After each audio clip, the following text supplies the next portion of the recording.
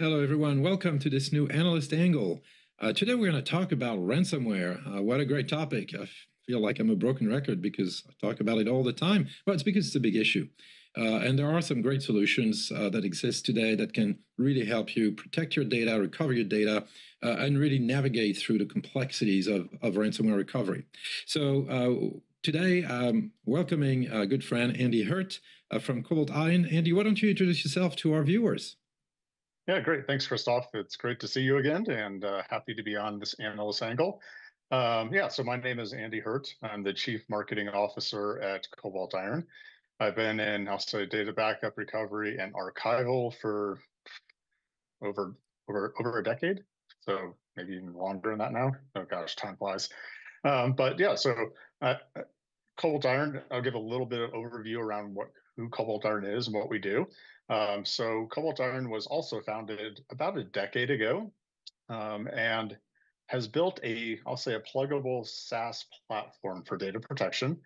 And when I think about how we are differentiated in the market, it is a very crowded space and with lots of players in it. I think about primarily four different things.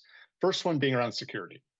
So security has been a part of our Compass platform from day one. We are pedantic about security, and it's something that we believe should never be an add-on. It should never be I'll say, charged separately for. It should be something that all of our customers consume, and whether or not you're a small customer or a large customer, you get the same level of security. If you think about backup in general, backup was never meant to be a security product. It was meant to sit behind a firewall. It was meant to be there to be a recovery from some sort of event, but it's been forced to become a security product. And many, I'll say, solutions in the market today are playing catch up. And it's good they are, because we need them. We need security all over the board. So security is number one. Second thing I would say is simplicity. When you look at backup truly is, I'll say, one of the most complex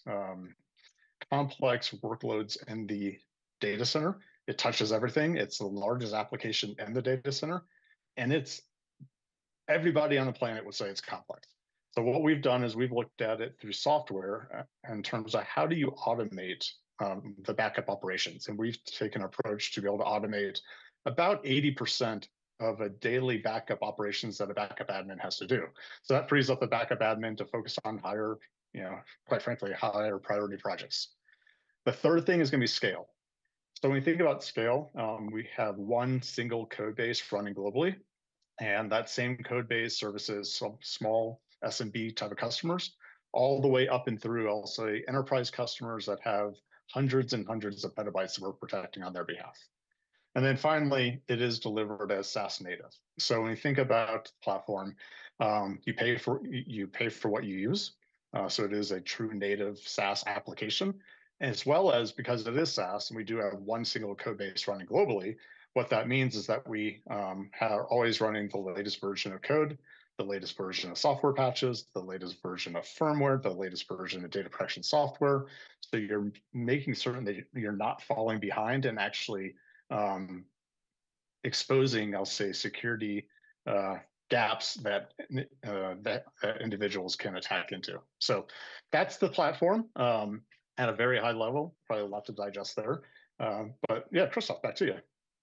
Yeah, right. Actually, we have a very nice slide that summarizes this. The 4 points, 4 or 5 points you made, really around cyber, around the fact that the delivery modality, and I want to focus on that for our viewers, because I think the idea is that you want to have a very flexible way of approaching the solution, the delivery modality of being an appliance that can be delivered essentially ready to go as a product. And of course, manage, consume like a SaaS type of environment. That's very important. Why? Because you mentioned it, the scale, there's complexity. And the other aspect is when we talk about ransomware, it's typically not just you. It's you and a team, if you're focused on recovery, of other folks who work across IT. So it's important to have this flexibility. The other point I want to mention is that we also live in a world today where, or in which IT specialists, what I call the PhDs in backup. Well, they don't exist anymore. I mean, hopefully we still have a few, but they're building products, they're building solutions like you guys are. So I think it's all about the user experience, about simplicity, about the ability to manage multiple data centers, multiple environments across the board. So a great solution. And actually, I'd like to even go a little further with you, Andy, on how the platform works. You call it Compass, which is, of course, a great way of getting a direction. So how do you find that ransomware true north here? Can you walk us through, and can bring up another slide here, walk us through the architecture, because I think this is a very unique solution in the market. Nobody else really approaches it this way. Exactly right, Christophe. So a lot of the market is talking about zero trust, which is absolutely should be. So don't get me wrong there. That is a very important framework. What we've done is we've created what we call a zero access architecture. So if you look at the orange perimeter line around the box there, that's really an isolated, I'll say, environment. Within that environment sits the Compass platform. So at the bottom, you'll see that there are what we call Compass vaults. And those Compass vaults could, to your point, Christophe, could be sitting in a data center, could be sitting in a remote site, could be sitting in a public cloud environment, could be sitting, quite frankly, anywhere. So it is a very flexible environment. Those vaults can be sitting anywhere. Those vaults are what protect the data. Those vaults have zero access into them. So there isn't any access into the vault to manage the backup software, to manage the backup storage, to manage the backup, I'll say, database, to manage the backup catalog, so on and so forth. There are no credentials into it. And quite frankly, those credentials are where they're getting hacked, and cyber criminals love to get into, because once they get into there, they've got everything that they need. Those vaults connect to what we call is the analytics engine. That analytics engine is consuming operational metadata. To be clear, the customer's data never leaves their security zones. It stays on-prem or wherever they have their data residing today. But we are consuming that operational metadata, and that metadata we're able to analyze to do things with software automation to automate the daily operations. But more importantly, we're doing things around cyber protection and cyber detection to be able to be proactive in terms of what's happening in their environment, ensure that they are protected. And then finally, on the left-hand side, we have which is called Compass Commander, and you briefly referenced it on the already, which is that single unified experience to, I'll say, manage your backup operations in a way that, independent on if your data is located in the cloud, on-prem, remote sites, you have one single view of your entire application, and that application, one single view of your backup, independent on where it's located, and it's exception-based management. So all you're looking at are things that may have failed. You're looking at things that, I'll say, you need to dig into because they're alerting on. You're not looking at the entire backup environment anymore. That's too complex. Well, you bring up, again, a very good point, and operational efficiency. I know it's one of the key anchors in your messaging, but it's a reality. And that's really where I want to sort of start connecting the dots. We talked about, what you do as an organization. So your laser focus on ransomware protection and cyber resilience. Well, now we've just reviewed the architecture, and it's very interesting how you have this concept of the zero perimeter, zero trust or zero access perimeter. I think it's definitely, protect the protector, right? That's definitely the way to go. No question about that. And there's a lot of, I think, competition out there that talks about this topic, but nobody really approaches it this way. Now, I'd like to connect back to sort of everyday reality. Now, I have a bunch of customers. So maybe give us an overview of the type of customers you have. And do you have some, remarks on the challenges that you've observed from your own customers?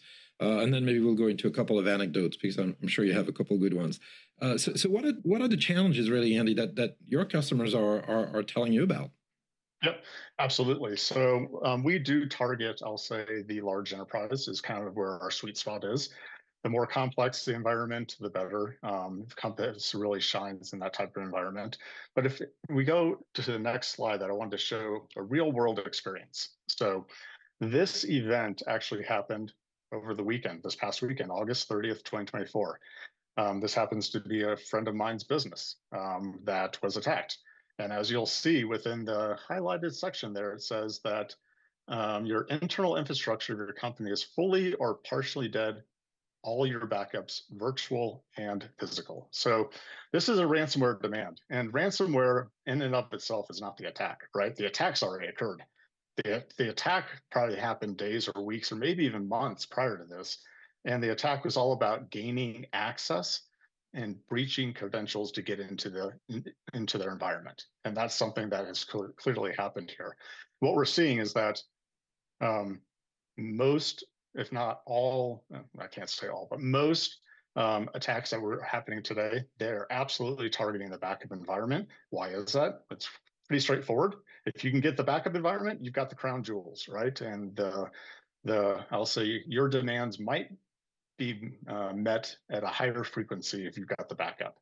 And how are they targeting the backup environment is primarily through the fact that there is human error, that there is unpatched software, that there is unauthorized, I'll say, or stale credentials, right? And these are all the things that zero access architecture I talked about remove. So the fact that they're getting into these stale credentials or backdoors or into the backup environment because credentials are weak or they're repetitive, those are things that zero access architecture completely eliminates. So what that means is most backup or solutions have dozens and dozens and dozens of entry points or attack vectors. So that I'll say the attack vector is only expanding as we get as they're targeting the backup environment. So that's something that we take great pride in with our solution, that we eliminate majority of almost all of those backdoors, so that you're really kind of clamping it down in terms of entry points that could result in what I just shared there, which is a pretty frightening email that the entire company woke up to. Yeah, actually a very well crafted email. You could see how they took probably a good PR advertising class before they wrote it. Unfortunately, that's a reality, as you mentioned. So, look, we've covered a lot of ground, and in closing, I was wondering if maybe for our viewers, IT professionals and certainly have had to deal with ransomware, most of them, and if not, well, believe me, it's only a matter of time, unfortunately. What type of recommendations would you have for them? What are the 2 or 3 things they should do, think about when they wake up in the morning? Yeah, I think that when we reflect back on how most of these attacks are happening today, it is through, breach credentials, is through backdoors. So having, I'll say, strong access controls, leveraging principles of least privilege, role-based access controls, multi-factor authentication. These are all things that can certainly help reduce that. In terms of encryption, I mean, you should be encrypted all the way through. So end-to-end encryption, in flight, at rest, at storage should be encrypted. It's amazing how many customers we talk to that are not using immutable storage across the board as a default. So having your storage immutable so it can't be rewritten, overwritten, certainly things that is certainly an element that we have as a default within our solution. And then finally having, I'll say, an isolated backup infrastructure that has separation from production, has this isolated security zone. Those are things that we're also recommending, and certainly, regular patching. Nobody likes to do it. Nobody likes to go through the process of updates and patches and doing all that work, but certainly needs to be done. Well, Andy, thank you so much for sharing a little bit more than maybe I expected, because what a complete solution here. I really like the isolation and the recommendations that that you've identified. It's definitely a conversation, I think, in the industry that we're having, but maybe not enough. And to be clear, there is no recovery unless you have a backup, and protecting the protector is really the rule. And with all the backdoors that exist today, it has become a very difficult job. So in many ways, I think it's a nice wake-up call here to have you remind us of all of these best practices that we really need to deploy. And of course, at scale, it's very complicated. But remember, everybody can be affected, large and small businesses. So best practices apply really across the board. So with this, I'd like to thank you very much, Andy, for joining us, for allowing us to discover what Cobalt Iron does, and certainly I'm sure we'll have more conversations because, well, ransomwares and cyber resilience, those are topics that are not going away anytime soon. Thank you, Andy, and thank you to our viewers for watching us. Thank you very much. Thanks for having me.